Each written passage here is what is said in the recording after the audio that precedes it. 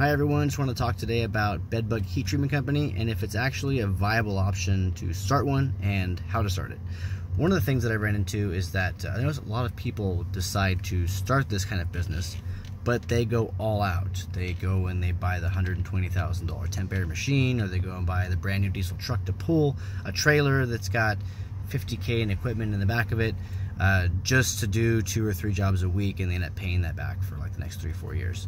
So I wanted to hit on a few key notes of things I did to pay off all of my equipment and vehicle, everything in the full 1 year period that was sustainable and didn't break the bank or put us at too much risk. So here we go. First off, I started by buying a GreenTech 1 million BTU heater. They sell it as a package from GreenTech themselves.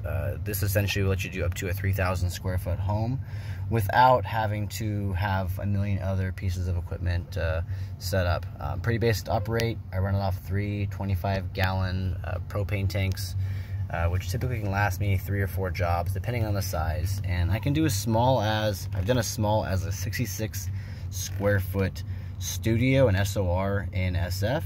And I've done as large as like an 8,000 square foot office building with 2 of these machines. So it's one of those things that it saved me a bunch of money. They ran about, I think I spent about $10,000 for the package. They came with everything you need: propane hoses, multiple fans, temperature sensors, all that fun stuff. So that was one thing I did, was I bought that piece of equipment first before I spent any money on anything else. Then I bought, or I should say first I bought, was the van. So this is a 2014 Ram ProMaster. I bought it used, about 100,000 miles on it, cost $14,500. So with that and the GreenTech, I'm into it right about 25,000 bucks. The only other items I really had to buy beyond the truck and the GreenTech itself was I ended up buying a B&G sprayer, so a few $100 on that, and miscellaneous items like ducting and more fans used to move around the heat from the GreenTech. So all in all, my startup costs for just this one van and that one piece of machinery was about $30,000, because I had licensing to deal with. I had a rental license. I couldn't go out and get my own license without having 2 years experience in California. So that was one variable. Also too, I have a business partner who went in this with me, so I'm just 50-50 owner with the company, and we both were able to find the money, make it work, and get us off the ground. So that's how we started out. After we did that initial bit of purchasing, we did decide to purchase a second one of the GreenTechs, as well as a sleep tight. I can't think of who manufactures sleep tight, but we bought one of the sleep tights, as well as some Convectex 24-hour heaters, we call them, to give us the ability to heat places longer that had heavy infestations and whatnot. So all in all, starting up the business with having, now we have 2 vans, 2 GreenTechs, a sleep tight, the Convectex, 3 Convectex heaters, 2 Versa Pros, 1 Elite 4.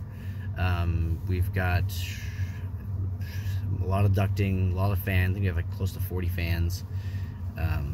Everything paid off. We were into it about 80,000 bucks, and after our first year, which was from March 17th, I think we became licensed, and our first job wasn't until like April 8th of 19, which was hard to get our first job because we had a crappy website, we had no marketer, we were pretty much trying to just do whatever we could to get a job.